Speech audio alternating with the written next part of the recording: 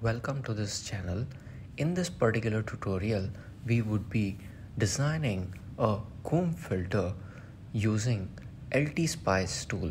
For more such videos, I request you to like, share and subscribe to my channel below.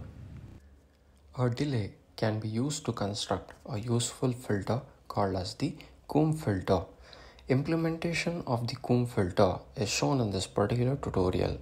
A 50 ohm characteristic impedance coax transmission line with an electrical length of 5 nanoseconds used for the delay element. Transmission line is terminated with 50 ohm resistor, and it is assumed that the 50 ohm is lesser than 5 kilo ohm, so that the 5 kilo ohm resistor don't load the output of the transmission line. Vout is the average signals on the top and the bottom of the resistors. This type of filter will be useful in communication systems where it is used to isolate and prevent the crosstalk between the transmission channels.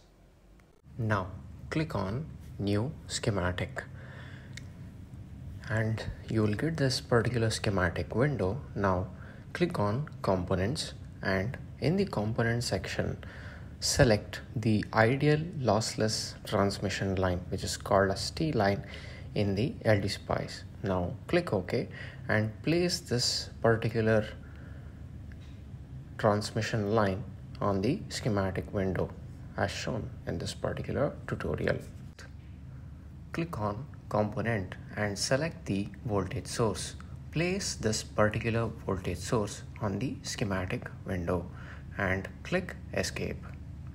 Now we have to define the voltage source, so we will define this as Vin. Next we have to place a resistor, so click on Resistor and place this particular resistor R1, R2 and R3 on the schematic window as shown in this particular tutorial. Next we have to make the appropriate connections in this particular circuit. So now click on ground and place the ground connection across the resistor R1 and across the ideal transmission line and click Escape.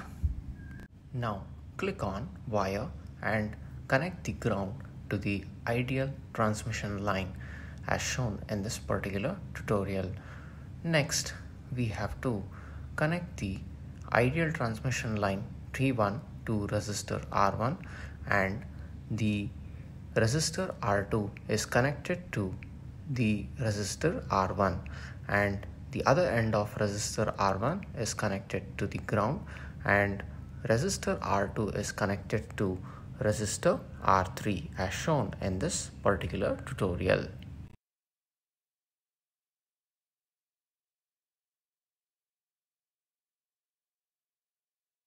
Now click on Wire and connect the negative terminal of the voltage source to ground and the positive terminal of the voltage source to the transmission line. Now connect the other end of the resistor R3 to the voltage source Vin and the transmission line T1. Now click on Wire and extend the wire across the resistor R2 and resistor R3. Now right click on resistor R1 and define the resistance value as 150 ohm and define the resistance value as 50 ohm and right click on resistor R2 and define the resistance value as 5 kilo ohm. Right click on resistor R3, define the resistance value as 5 kilo ohm.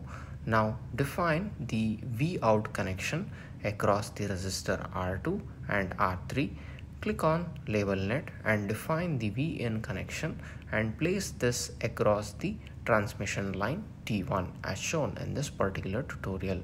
Now we have to define the voltage source, so click on Sine and define the DC offset as 0, amplitude as 1, frequency as 50 megahertz, and AC amplitude as 1 and